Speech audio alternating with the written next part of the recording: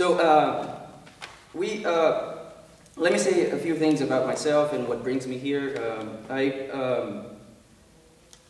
You've heard of several words, theological words. We're in a chapel. This is a seminary. So let me get out of the closet and say that I'm a theologian too. Okay. What that means for me is that I am a sort of a glorified dream interpreter. You know, I work with people who are dreaming and help them to dream better.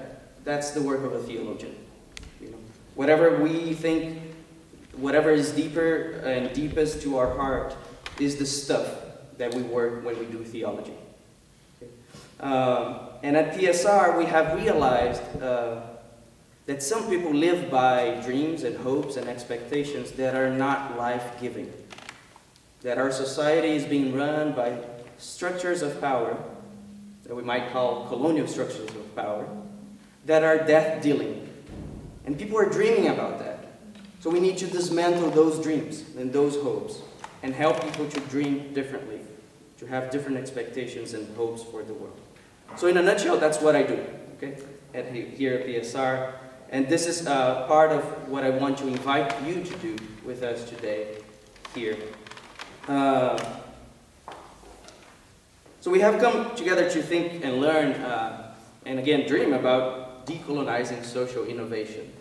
So perhaps we should voice and name the assumption that goes with it, which is that there are colonial modes of doing social innovation. Right? I think if you're here, you sort of have an intuition that there are modes of doing social innovation that are that one could call colonial. So innovative business practices, technological advancements, great ideas for a new startup, all these categories are not immune from the appeal of colonial power.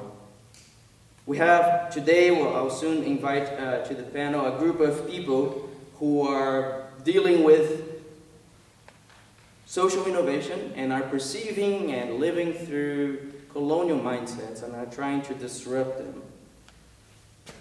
And so we might begin our reflection by asking, what's the thing about colonialism?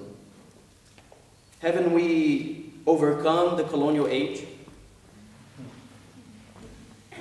At least, you know, since the 40s, 50s, 60s, and through several movements for national liberation, our planet has gone through a process of post-colonization, perhaps, decolonizing itself. But why is it that we're still talking about colonialism? And what does it mean for us to talk about colonialism in the context of social innovation? So we may be starting to see that colonialism might be more insidious than we may think. So to speak in parables for a minute, it might be useful to think of colonialism as a project that seeks to dominate earth, body, and spirit. Colonialism might be approached as a project to dominate earth, body, and spirit. So yes, the initial assumptions that come to mind when we think about colonialism are most likely true. Yes, colonialism is largely about the historical seizing of power, land, resources, and people through violent means. It is the planting of a flag that claims a territory for a specific nation or group of people against the inhabitants of that land. It is also the ongoing social, political, economic infrastructure that upholds and perpetuates the seizures of power, land, resources, and people. It's still ongoing. Colonialism is largely about the expropriation of land and the imposition of a particular way of living on the earth and a particular mode of production. So it's all of that, yes. But colonialism is also a regime that monitors and in fact colonizes bodies and spirits. That is that which we deem more personal, more perhaps deeper to ourselves. Colonial powers seek to control the multiplicity of bodily expressions and movements, to impose a certain worldview, a certain spiritual way of perceiving reality and constructing reality and living in the world. So we might think of colonialism also as a project that sought and continues to seek to colonize our very spirits, the very core of our existence, that which we consider deeper about ourselves. You notice why then it's important for me as a glorified interpreter of dreams to talk about colonialism? Because even the things that we dream and hope have been colonized. Let me give you an example. As a young boy, I was being raised in Brazil, where I come from, which is a country that has a long history with colonialism. I remember that I was sort of proud of being part of the third world. I was proud of that because I thought that the expression meant something like the Olympic Games. You know, it was the Olympic Games of world supremacy. And I was third, you know, which it's okay, it's bronze, right? Bronze medal. But I was like, yeah, almost there. I'm, you know, not winning, but still I'm on the podium, right? It's good. So why would I think? That's a key question for me. As I was growing up and realizing that third world meant something different, why would I think of global politics and geopolitical categories as a competition between nations? Why would I, and moreover, why would I be so glad for being third? What kind of mentality thinks of the world as divided by first, second, and third worlds? When we think like that, what kind of relationship do we build between the citizens of the first world and the citizens of the third world? And as someone who has lived in between and sometimes in these two different worlds, it has become clear to me that these categories are not innocent. They are politically charged. They communicate something, and they communicate that in the global Olympics of power, some countries win and others lose. A colonial mentality is about the internalization of that logic. I have come to believe that it's just a matter of reality that some should lose. I have known that deep inside, that I'm a third-class citizen of the world. A person who understood this logic quite deeply is the psychiatrist and thinker Frantz Fanon. He was raised in the French colony of Martinique in the Caribbean and always believed deeply that he was a French citizen until he moved to France and realized and started to be a victim of deep racism and prejudice. Fanon realized that he had black skin, but that he was given a white mask. And for a while he thought that the white mask would make him better, more intelligent, a true citizen of the first world. He internalized that mask at the expense of the blackness of his skin. What Fanon needed to do was eventually to decolonize himself, even as he struggled to decolonize Algeria, where he eventually moved to and started working and struggling towards Algerian liberation against French colonialism. Right? So Fanon defined the process of decolonization, our task for today. He defined that as the substitution of one species of humankind by another.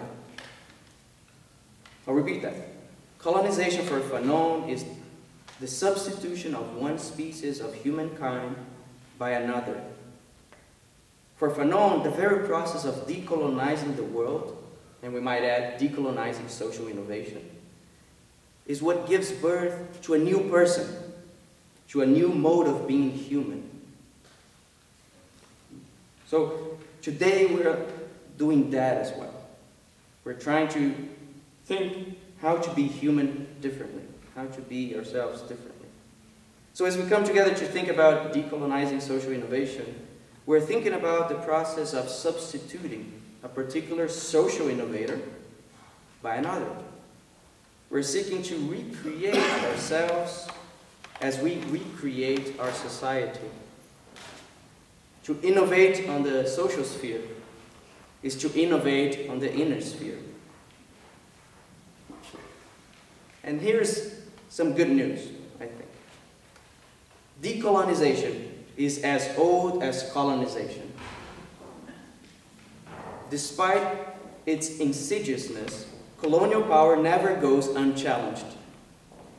Communities have been resisting and reinventing themselves and the world for generations, for centuries, for millennia. So decolonizing social innovation is a reality that came into being the moment someone tried to colonize social innovation. Whether that's in art, in culture, in religion, in the sciences, and yes, also in social innovation, colonized communities have found ways to decolonize themselves and the world imposed on them. So if the colonial mindset is expand wide and big at all costs, we might think of decolonial innovators as those who expand deeper into the needs of a particular community. If colonial innovators operate under the logic of competition and the survival of the fittest, decolonial innovators will think with the logic of collaboration and partnership. If colonial innovators think that the earth is a resource to be explored, decolonial innovators will think of the planet as a living reality that needs to be nurtured. If colonial mindsets operate from the top down, we might move from the bottom up. If colonial innovators build wealth and prestige under the backs of marginalized communities, decolonial innovators will derive wisdom and insight from these marginalized communities themselves. So welcome to all of you decolonial innovators. Let's innovate differently. Let's think of social innovation with the accent of different worlds. Let's think of social innovation with those to whom innovation is a matter of survival. Let's think of social innovation with the communities that are already innovating. Let me transition and offer a special word of welcome to our three panelists of this morning. We have the privilege of welcoming and learning from and being in dialogue with three of these decolonial innovators that are doing important work. Are they all here? I think so. Let me introduce them briefly to our community here.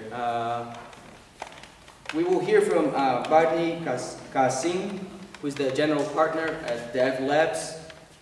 She's a filmmaker and a corporate storyteller at Dev Labs. She works with the startup teams to uplift the stories of users who have been transformed by their platform, to create media strategies to win customers, and to document the story of their startup to capture the imagination of investors. I also, in the second place, want to introduce Brigitte Yarusso, who is the founder and lead coach of Embrace Change. Brigitte is committed to connecting and accelerating diverse, purpose-driven entrepreneurs and business leaders so they can make a profit while being aligned with their purpose. Her coaching and leadership development model is grounded in emotional intelligence, a strong lens around equity and inclusion, and a deep commitment to intercultural communication and collaboration. And Brigitte is just coming back from a trip to Brazil, so she is glowing, as you can see. That's what happens when you go to her. And finally, we have Daisy Osim, who is the executive director of Resilient Wellness, which is a nonprofit organization designed to address the prevailing cycles of intergenerational trauma in our communities, particularly in the healthcare sector. So please welcome these three figures. They will join us here.